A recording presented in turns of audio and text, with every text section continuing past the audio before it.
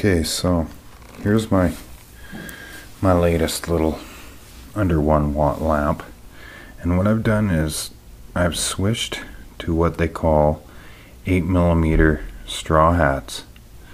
Alright, and they have a 140 degree angled thing. Now this reflective stuff that I have in behind is from the dollar store. It's like a gift wrapped, and it's not just foil, it's sort of like foil with small perforations. I'm not going to say it's the best stuff in the world, but it does help.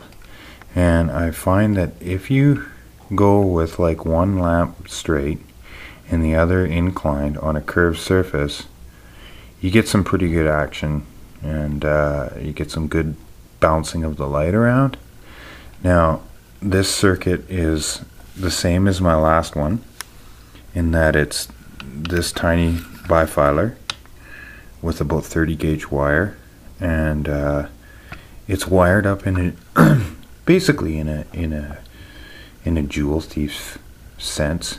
I have the circuit on the last one, on my last video, but I can't tell you how much more light I'm getting running these 8mm. Now they're rated at 110,000 MCD when driven with 100 milliamps, and what I'm doing here is I'm running 3 of them, and with this circuit it draws 60 milliamps off of a single 1.5 volt battery is what I'm driving in. As you can see, I'm too cheap to buy a battery holder, so I even made that. I mean, like, the total cost of this circuit is about $1.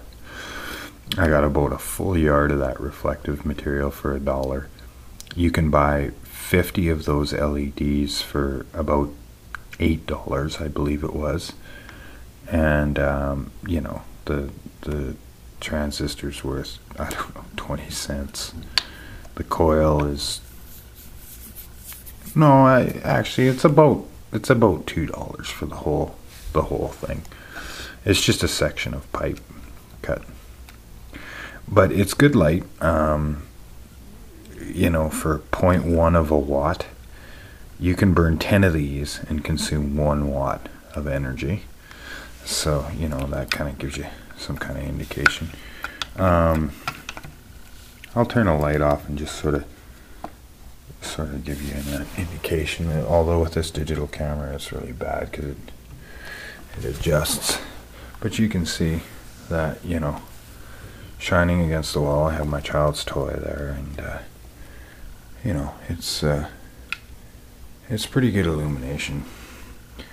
It's definitely, if I was sitting here right now with a book on my knee, I could read it.